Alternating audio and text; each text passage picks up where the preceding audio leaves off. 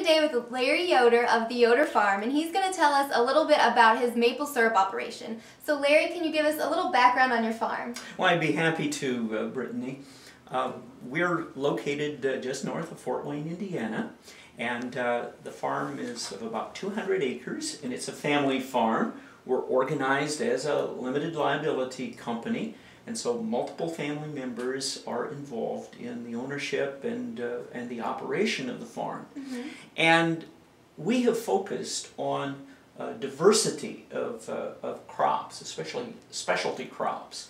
And one of those crops, of course, is maple syrup. Mm-hmm. Now, the Vermonters would have you believe that that's the only place in the world that maple syrup is made, but actually there are more than 100 producers in Indiana, ranging from very small hobby operations to people who tap several thousand trees. Mm-hmm. And so on the farm here, we tap about 400 trees and make maple syrup then for the retail market in the Fort Wayne area.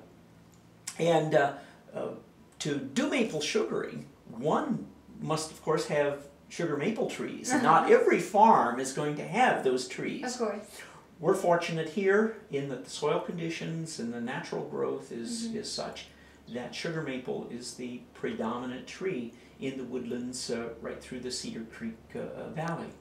And so to make maple syrup, every spring in about mid-February, we will go out and we will drill a hole and put in a tap. In fact, I have some examples of the spiles that we use. These spouts are driven into the tree. Here's an antique wood one that was used back in the late 1800s. Now metal or even plastic spiles are used.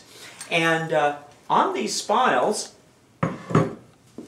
one then is able to hang a sap bucket. And these buckets have a hole on the side, and those spiles act as not only the collection point for the sap, but also as a way to hang the bucket. So every day we go through and we will collect sap, and on a good run, this bucket will fill in a day's time or less. And other days one may get almost nothing. And when the sap is collected, it's brought into the sugar house, stored in tanks, and it's then boiled in this piece of equipment, which is called the evaporator. And this is wood-fired, and one starts with about 40 gallons of sap and boils that down to about 1 gallon of syrup. So one removes a lot of water.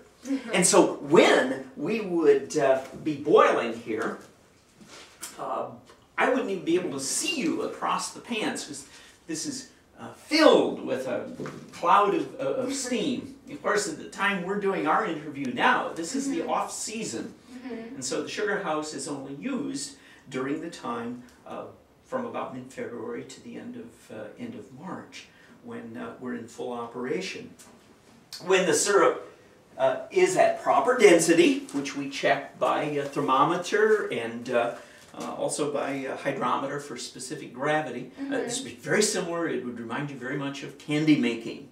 And the sugar house smells as if it's a candy factory too.